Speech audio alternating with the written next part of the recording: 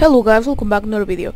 So today we are reviewing the Mercedes SL55 AMG, which is a pretty nice roadster, which basically can beat a lot of supercars while looking like a premium Miata.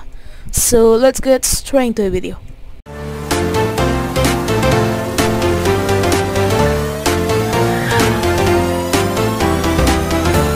So first of all, the Mercedes SL is the continuation of the SL series, which started with the SL Gullwing. I forgot its name, but was the first supercar ever made, the one that had the Gullwing doors, pretty much a classic SLS AMG.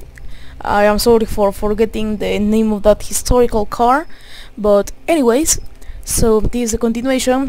The SL line got discontinued for a few years, I think, and then they got back to, well, they started making them again with this. So this is the kind of basic SL. This is the 55, although the one with the most performance is the SL63. But yeah, first of all, let's see. Wait, no. Let's see the sounds. Here the startup. Pretty nice. At the start it kinda sounds like it has the Jeep music. Hear this. Did you hear that? Let's go into... That was scary. Let's go into full sound, and... Did you hear the little tune, or however you want to call it? It sounded like GV's music, but anyways. So yeah, that's the startup. Idle sound, it's pretty nice, sounds like a V8, which it in fact is, as far as I know. Here's the revs.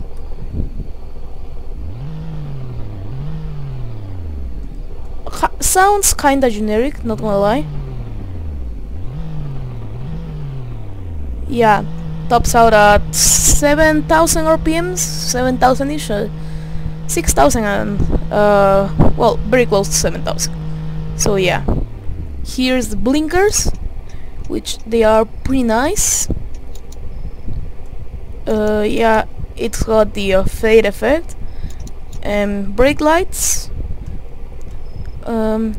reverse lights, pretty nice. It's got neon lights, so yeah, it got high beams. Sadly, no fog lights because yeah. Also, a nice touch is with the convertibles is that they got the blinkers in the interior, so I don't know if you can see it through the wheel, but yeah. What else? Oh yeah, this what it looks like when you turn it on. Well, turn on the headlights. Like, it's got this cool animation, and somehow it's not working. But yeah, it must be glitched because it's got this nice animation. But yeah. Now let's see how detailed is the interior. So first of all, well, starting with the exterior, it looks pretty nice. It's got pretty nice fitment, even though it's a stock car. It's got pretty nice fitment. Yeah, the grille is 3D. It says Stuttgart in 3D letters. Got a 3D-ish badge because, like, the halo it's 3D and the star it's an image. But yeah. Then here's the bumper. Parking sensor. The lights are 3D as well, as you can see. It's got this parking sensor right here. Pretty nice, pretty nice. Then it's got the radar in here, which is pretty nice. Another good detail with the Mercedes is that, wait, there we go. It says Mercedes as a reference to Cade, the owner of Cadeville, who kinda owns the Mercedes brand in Greenville.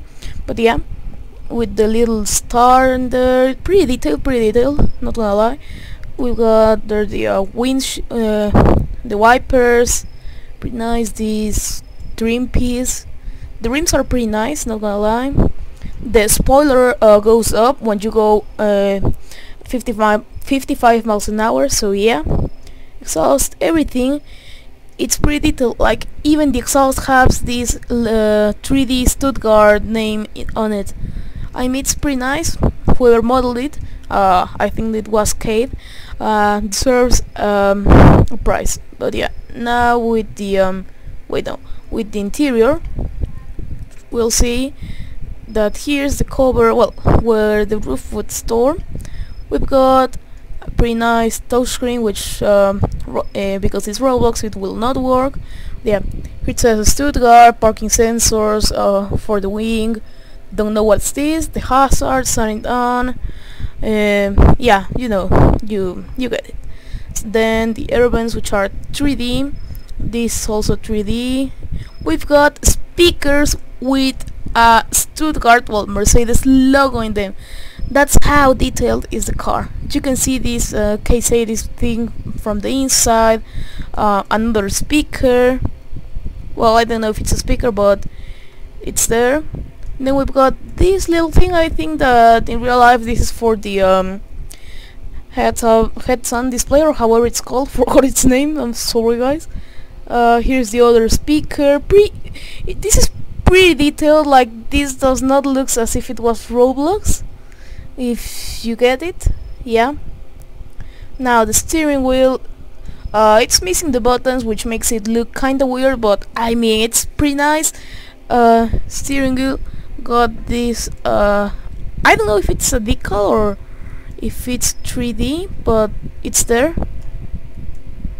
So if I could just focus it, it's a 3D Stuttgart logo on the steering wheel.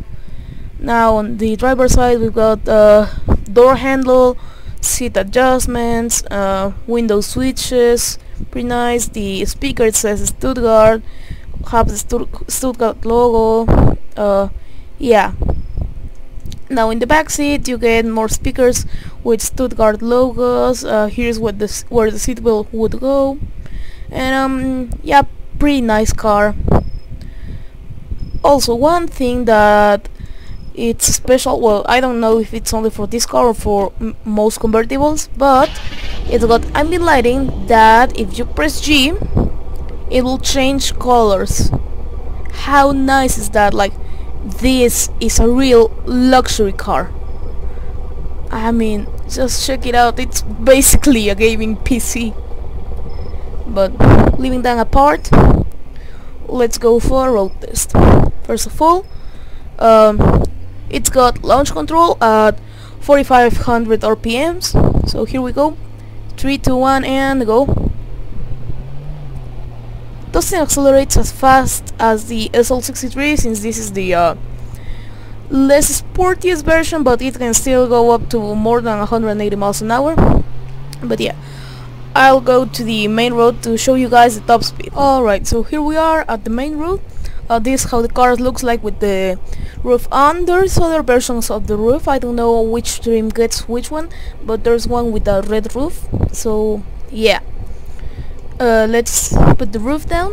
And by the way, this has traction control, ABS and AEB, as you would expect from a modern Mercedes.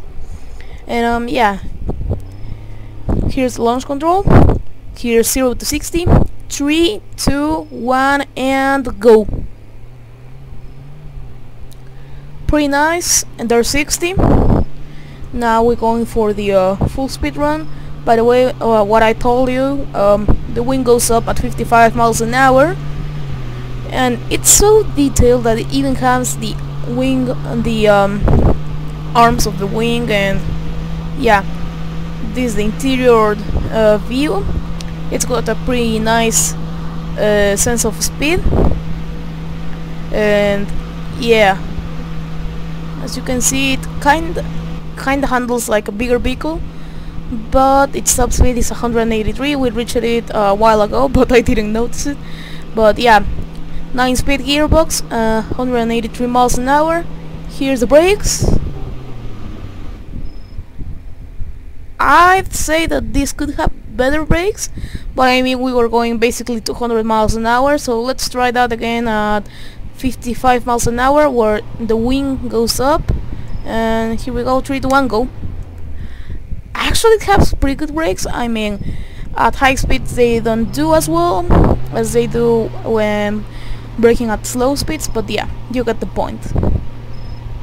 So yeah, it is a pretty nice vehicle, and its main competitor would be the BMW C4, but that thing can only reach 160 miles an hour on its most powerful version, and this one is the most basic-ish because basic is only the motor, while the engine, which is not basic at all, as you could see, it almost reached 190 miles an hour, but yeah. And then from Audi there's the Audi TT-RS, but that's not comparable to this. Like, it may be faster, but looks, they will not make it. But yeah, this is a pretty nice car for cruising. The wing goes up. You can just go into first person, change the ambient lightings to something calm, like not red, not pink, not green, no, nope. You get the point. You can cruise and then win a race. But yeah.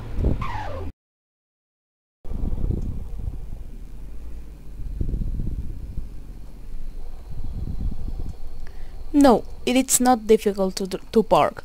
I mean, it's a pretty small vehicle with enough power, well, more than enough power, but still it's a small vehicle. Hopefully it won't. I mean, it's a brand new car, 2023 model, and it's a Mercedes Benz. Those things are reliable, and they are German, and if it breaks down, it will be expensive, so hopefully it will not break down. No, it is red. And there's no green available, so in resume, no. Not at all. I mean, what were you expecting? A roadster, two-seater roadster with a V8 in it, that would be cheap? It's not a Miata, guys. It's a rich people's car.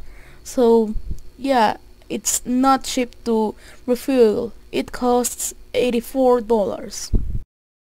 Yes, it is banned from GVRP. Although you can pay for their premium subscription, elite tier or something like that, and you can drive around this and its luxury version, the Maybach version. So yeah, it is banned.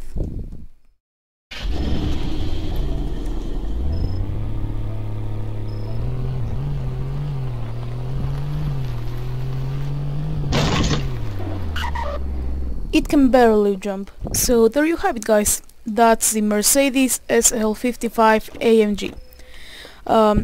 It might look like a convertible, but it can gap a supercar. So thank you guys for watching. Please like and subscribe if you like the video. It would really help me out to reach my 500 subscriber goal by the end of the year, and it will help me to bring you better content. I'm Raul, and I am out.